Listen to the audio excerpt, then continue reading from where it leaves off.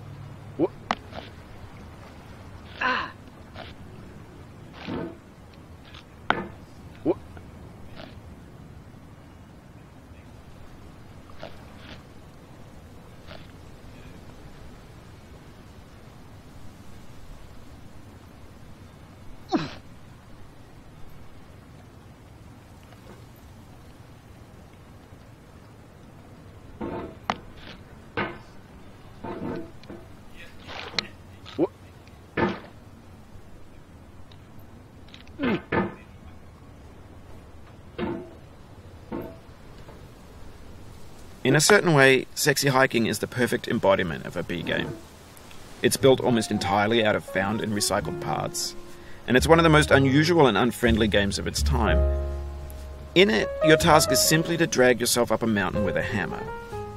And that act of climbing in the digital world or in real life, has certain essential properties that give the game its flavour. No amount of forward progress is guaranteed. Some cliffs are too sheer or too slippery, and the player is constantly, unremittingly in danger of falling and losing everything.